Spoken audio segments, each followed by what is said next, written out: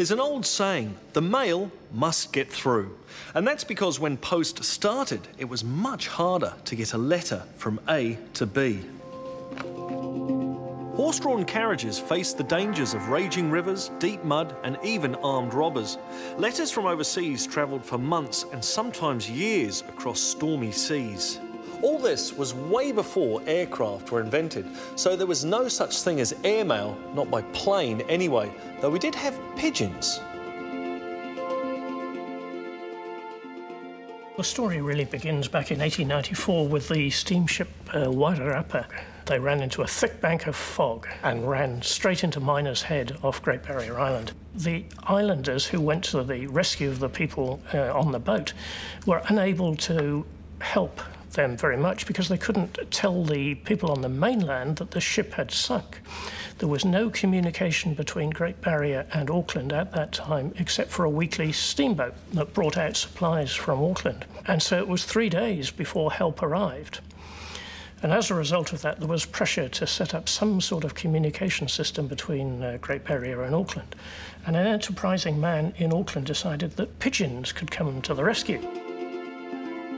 Here's an image of 2 people on Great Barrier Island with pigeons, and these pigeons, of course, were able to carry little messages tied to their legs. Flimsies, that's what these little messages were called. They could carry maybe up to 5 messages at a time, wrapped in waxed paper or waterproof paper of some sort. And those pigeons could make the flight in about 2 hours. The pigeongram took off. Just 3 months later, a rival opened up shop. The original Great Barrier Pigeongram Agency was now competing with the Great Barrier Pigeongram Service. The new Pigeongram Service was a little different. They sold stamps for their flimsies.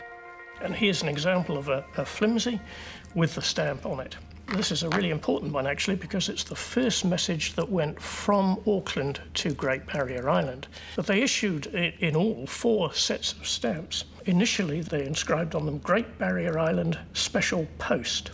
Now, remember, this was a private service, and the post office, when they heard about this, objected to the word post. So they complained, and eventually they forced them to change the stamps and to overprint them with the word pigeongram, to hide the word special post.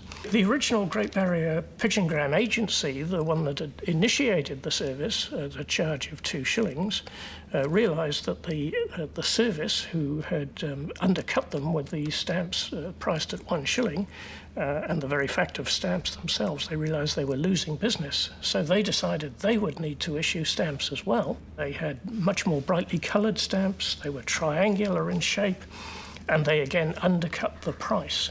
So for a bird flying from Great Barrier to Auckland, the price was just 6pence rather than a shilling. But going from Auckland to Great Barrier, which was more difficult, the price remained at a shilling. The pigeons were trained to home to Auckland, so flying the other way was against their natural instinct. Post to Great Barrier cost more because the birds needed special training. When the pigeons flew into the loft, if the message wasn't removed from their leg quite quickly, they would start to eat it. And here is an example of a flimsy that has been attacked by the pigeon, and it's become more or less illegible, as you can see.